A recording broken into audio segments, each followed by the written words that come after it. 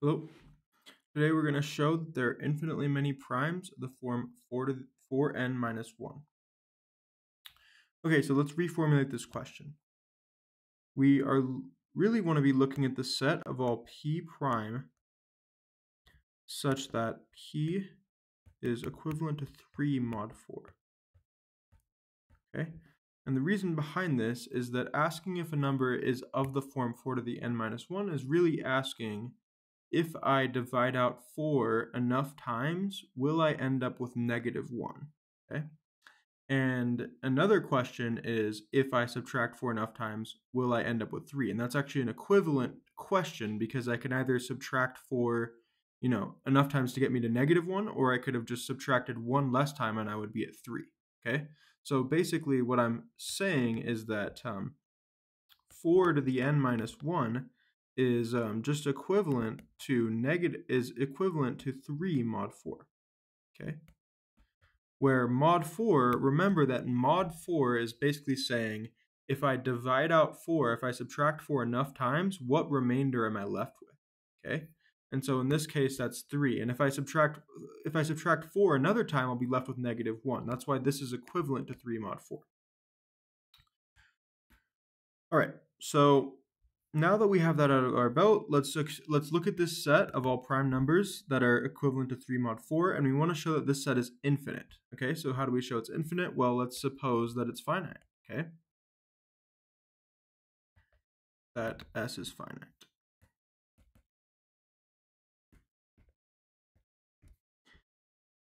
And now we know that since it's finite, it will have a maximal element. So let P star be equal to the maximum of S. Okay. And now I'm going to take the product. So similar to how Euclid, or I forget who proved it, but somebody way long, thousands of years ago, proved that there were infinitely many primes by saying, well, if there's finitely many, then let's just multiply them all together and add 1. And that number has to have at least a prime factor that isn't on our list. Okay. And so by that argument, you can prove that there are infinitely many primes. And we're going to apply a similar argument here, okay? So I'm going to go ahead and take the product of all p prime, all pi less than or equal to p star, where this is just any prime number. It doesn't have to be, mod 3 mod s, or 3 mod 4, okay? So I'm going to take the product of all primes less than or equal to p star, and I'm going to add 1, okay? Now notice that, any prime that isn't 2, okay? So a little side note here. Okay, so if p prime is not 2, then p is equivalent to 1 or 3 mod 4, okay?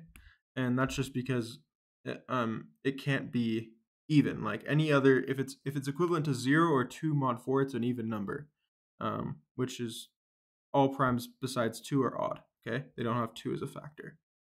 So notice that if a number is 3 mod 4, okay, it must have a prime factor that is also 3 mod 4.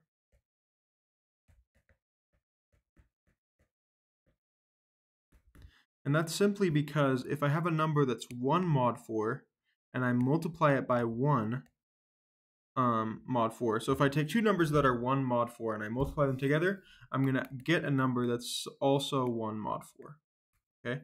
And you can check that on your own. But basically the rules of modular multiplication is you just multiply as you normally would, and then you reduce it modulo whatever the number is. So in this case, I multiply 1 by 1, I get 1, and that's already 1 mod 4, okay? So, and then if I look at 1 times 3 mod 4, this is equal to 3 mod 4. And then if I look at 3 times 3 mod 4, well, 3 times 3 is 9, and I'm going to reduce that modulo 4. So subtract 8, and I get 3 times 3 mod 4 is equivalent to 1 mod 4. Okay, so an interesting observation, and in particular, it tells us that we can't just have a bunch of prime numbers that are 1 mod 4 multiplying to give us a prime that's 3 mod 4. If we get something that's 3 mod 4, we have to have started with a number with a prime number that was 3 mod 4. Okay. All right. So how does that apply here? Well, this product of all primes less than or equal to p star, what is this mod 4? Well, how many factors of 2 does it have? It has exactly one factor of 2 corresponding to the single prime that is 2. Okay. So if something only has one factor of 2, it can't be divisible by 4, and therefore this thing has to be equivalent to 2 mod 4. And so when I add 1 to it, it just becomes equivalent to 3 mod 4. And this is a crucial observation. So now that we've constructed a number that's equivalent to 3 mod 4, and in addition, similar to the famous proof of how the number of primes is infinite, if I look at the product of pi, where pi is less than or equal to p star, and I add 1, okay, if I look at its prime factorization, which we know is unique and exists, okay, none of these prime factors can belong to pi. So no qi is equal to pj for all I and j.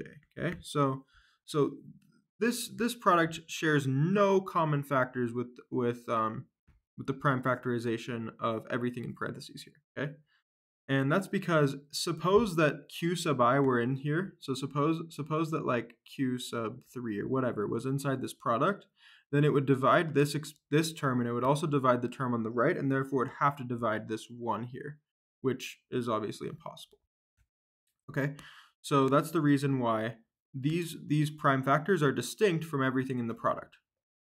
So since all the q sub i's are distinct from all the p sub i's, we know that one of these q sub i's is equivalent to 3 mod 4. Okay, so we have that q sub I is equivalent to 3 mod 4 for some I, and that's just based on the previous kind of analysis that I did with modular multiplication. Okay, is we have to have a prime factor that's equivalent to 3 mod 4, and that prime factor can't be equal, qi cannot be within S, right? Because it's not because p star is the maximum element, and we've included everything in S in this product. So we've now found a prime number that is equivalent to 3 mod 4, and it doesn't belong to S. And that's a contradiction, okay? Contradiction, thus, the cardinality of S cannot be finite.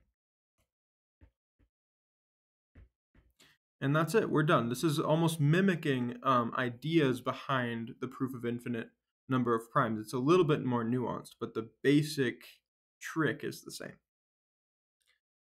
All right, any questions? Please leave them in the comments.